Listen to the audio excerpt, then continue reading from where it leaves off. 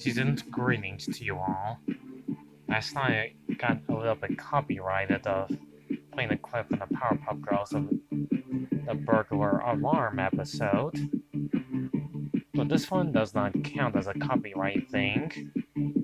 But is artwork copyrighted? I would say not. When I had to redo this burglar guy artwork style. Here we pretty much seen him, still a few things, not noticing he's belong in Townsville, but he only appeared in one episode of Powerpuff Girls. His goal is to steal things, that's all he does in the cartoon short. That he's no match for the Powerpuff Girls, and runs and hides from them. Like hijinks as possible. He's voiced by the legendary Curly Burton, who, fun fact, played Captain Hook again Peter Pan Return to Neverland, and most likely Disney's House of Mouse, and most likely plays Hugo in the Batman Arkham series. This guy is not too hard to do when you have to do his outfit. Well, playing the black suit, of course.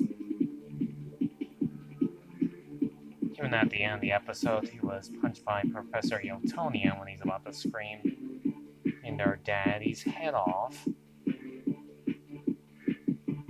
Bubbles just toss him out the front door when he's about to steal something at Mojo's lair. The narrator says to him, "I really feel sorry for this guy, I really do." And that's all I can say about this guy. He's just a burglar. Wants to steal things for free. That's why he's a nice burglar man. Bubbles called him.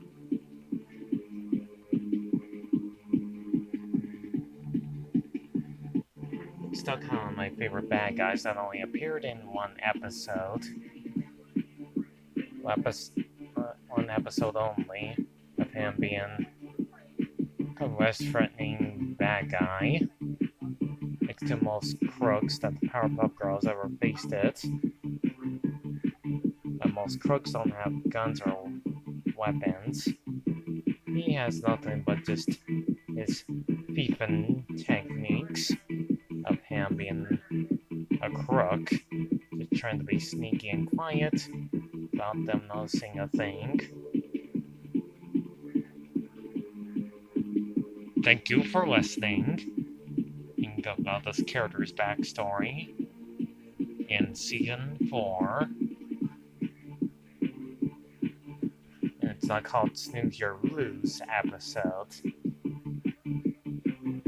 Well, these pretty simple to do with the shaggy beard, her face, and beard hanging out, all brown color.